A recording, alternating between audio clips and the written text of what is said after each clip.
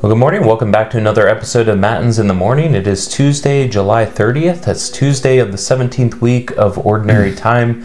My name is Nathan. I'm joined this morning by Wayne, and we're coming to you from the St. Thomas More House of Prayer, where it is our mission to pray and promote the Liturgy of the Hours. If you'd like to find out more about our retreat center and the work that we do, you can do that over at our website at liturgyofthehours.org.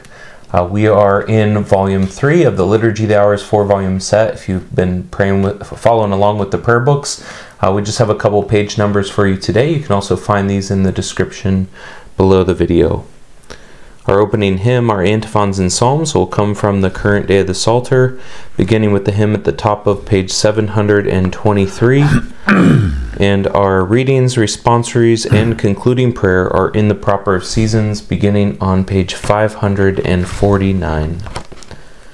As always, we'll begin with our prayer that we pray in preparation for the divine office. In the name of the Father, and of the Son, and of the Holy Spirit. Amen.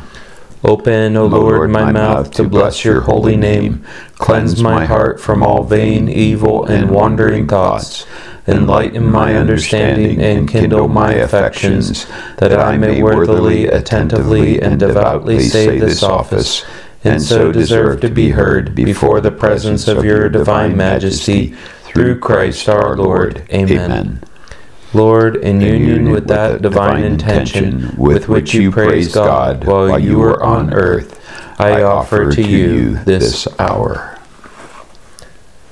God, come to my assistance. Lord, make haste to help me. Glory to the Father, and to the Son, and to the Holy Spirit. As it was in the beginning, is now, and will be forever. Amen. Alleluia. Lord Jesus, once you spoke to men upon the mountain in the plain. Oh, help us listen now as then, and wonder at your words again. We all have secret fears to face, our minds and motives to amend. We seek your truth, we need your grace, our living Lord and present friend. The gospel speaks and we receive your light, your love, your own command. Oh, help us live what we believe in daily work of heart and hand. The Lord is just, he will defend the poor. Lord, why do you stand afar off and hide yourself in times of distress? The poor man is devoured by the pride of the wicked. He is caught in the schemes that others have made. For the wicked man boasts of his heart's desires. The covetous blasphemes and spurns the Lord. In his pride the wicked says, he will not punish. There is no God. Such are his thoughts. His path is ever untroubled. Your judgment is far from his mind. His enemies he regards with contempt. He thinks, never shall I falter. Misfortune shall never be my lot. His mouth is full of cursing, guile, oppression, mischief and deceit under his tongue. He lies in wait among the reeds. The innocent he murders in secret. His eyes are on the watch for the helpless man. He lurks in hiding like a lion in his lair. He lurks in hiding to seize the poor. He seizes the poor man and drags him away. He crouches, preparing to spring, and the helpless fall beneath his strength. He thinks in his heart, God forgets. He hides his face, he does not see. Glory to the Father, and to the Son, and to the Holy Spirit. As it was in the beginning, is now, and will be forever. Amen. The Lord is just, he will defend the poor. Lord, you know the burden of my sorrow. Arise then, Lord, lift up your hand. O God, do not forget the poor. Why should the wicked spurn the Lord, and think in his heart he will not punish? But you have seen the trouble and sorrow. You note it, you take it in hand. The helpless trusts himself to you, for you are the helper of the orphan. Break the power of the wicked and the sinner. Punish his wickedness till nothing remains. The Lord is king forever and ever. The heathen shall perish from the land he rules. Lord, you hear the prayer of the poor. You strengthen their hearts. You turn your ear to protect the rights of the orphan and oppressed, so that mortal man may strike terror no more. Glory to the Father, and to the Son, and to the Holy Spirit. As it was in the beginning, is now, and will be forever. Amen. Lord, you know the burden of my sorrow. The words of the Lord are true, like silver from the furnace. Help, O Lord, for good men have vanished. Truth has gone from the sons of men. Falsehood they speak one to another, with lying lips, with a false heart.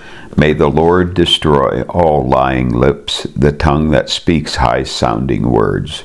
Those who say, our tongue is our strength, our lips are our own, who is our master? For the poor who are oppressed and the needy who groan, I myself will arise, says the Lord.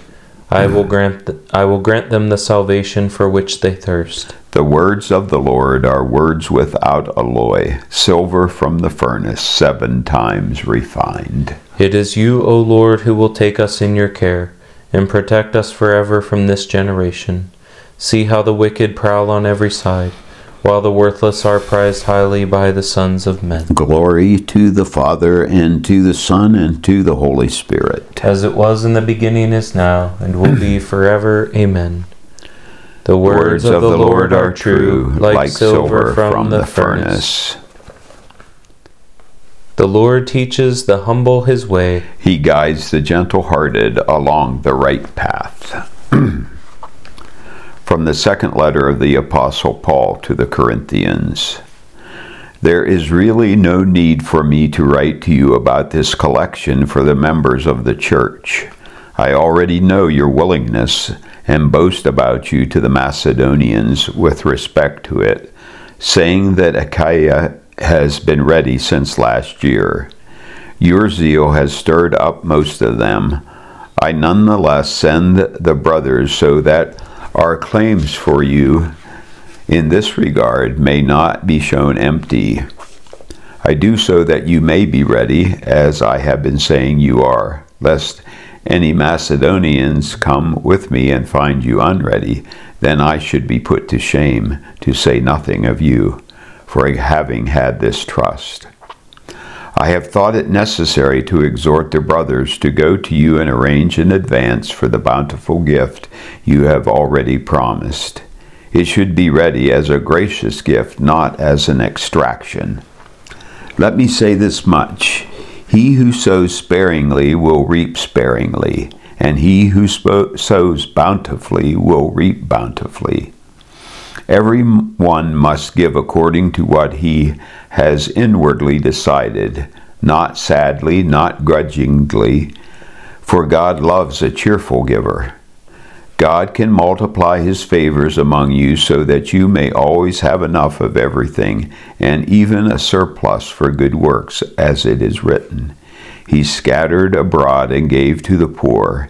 His justice endures forever. He who supplies seed for the sower and bread for the eater will provide in abundance. He will multiply the seed you sow and increase your generous yield. In every way your liberality is enriched. Through us it results in thanks offered to God. The administering of this public benefit not only supplies the needs of the members of the church, but also overflows in much gratitude to God. Because of your praiseworthy service, they are glorifying God for your obedient faith in the gospel of Christ, and for your generosity in sharing with them and with all. They pray for you longingly because of the surpassing grace God has given you. Thanks be to God for his indescribable gift. Give to others, and you will receive. Good measure, pressed down, shaken together, and running over, will be poured into your lap. For whatever measure you give to others will be the measure you receive. Each person should give according to what he has inwardly decided, not grudgingly or under compulsion. For whatever measure you give to others will be the measure you receive. From a sermon on charity by St. Basil the Great, Bishop. Man should be like the earth and bear fruit. He should not let inanimate matter appear to surpass him. The earth bears crops for your benefit, not for its own, but when you give to the poor, you are bearing fruit which you will gather in for yourself, since the reward for good deeds goes to those who perform them. Give to a hungry man, and what you give becomes yours, and indeed it returns to you with interest. As the sower profits from wheat that falls into the ground, so will you profit greatly in the world to come from the bread that you place before a hungry man. Your husbandry must be the sowing of heavenly seed. Sow integrity for yourselves, says Scripture. You are going to leave your money behind you here. You are going to leave your money behind you here, whether you wish to or not. On the other hand, you will take with you to the Lord the honor that you have won through good works. In the presence of the universal judge, all the people will surround you, acclaim you as a public benefactor, and tell of your generosity and kindness. Do you not see how people throw away their wealth on theatrical performances, boxing contests, mimes, and fights between men and wild beasts, which are sickening to see, and all for the sake of fleeting honor and popular applause? If you are miserly with your money, how can you expect any similar honor? Your reward for the right use of the things of this world will be everlasting glory, a crown of righteousness, and the kingdom of heaven. God will welcome you, the angels will praise you, all men who have existed since the world began will call you blessed. Do you care nothing for these things, and spurn hopes that lie in the future for the sake of your present enjoyment? Come, distribute your wealth freely, give generously to those who are in need. Earn for yourself the psalmist's praise. He gave freely to the poor, his righteousness will endure forever. How grateful you should be to your own benefactor, how you should beam with joy at the honor of having other people come to your door, instead of being obliged to go to theirs. But you are now ill-humored and unapproachable. You avoid meeting people, in case you might be forced to loosen your purse strings even a little. You can say only one thing: I have nothing to give you, I am only a poor man. A poor man you certainly are, and destitute of all real riches. You are poor in love, generosity, faith in God, and hope of eternal happiness.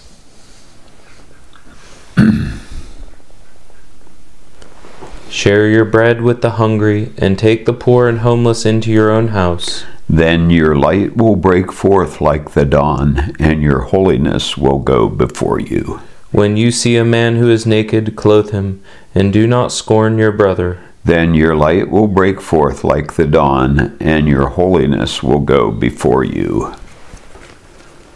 Let us pray. God, our Father and Protector, without you nothing is holy, nothing has value. Guide us to everlasting life by helping us to use wisely the blessings you have given to the world.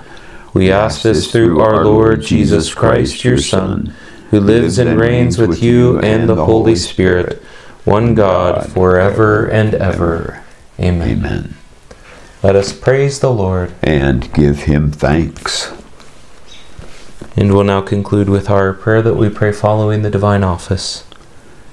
To the most holy and undivided Trinity, to the humanity of our Lord Jesus Christ crucified, to the fruitful virginity of the most blessed and glorious Mary, ever Virgin, and to the whole company of the saints, be everlasting praise, honor, and glory by all creatures, and to us remission of all our sins, world without end. Amen. Blessed be the womb of the Virgin Mary, which bore the Son of the Eternal Father, and blessed be the breast which nourished Christ the Lord. Amen. In the name of the Father, and of the Son, and of the Holy Spirit. Amen. erat in principio et nunc et semper, et in saecula saeculorum.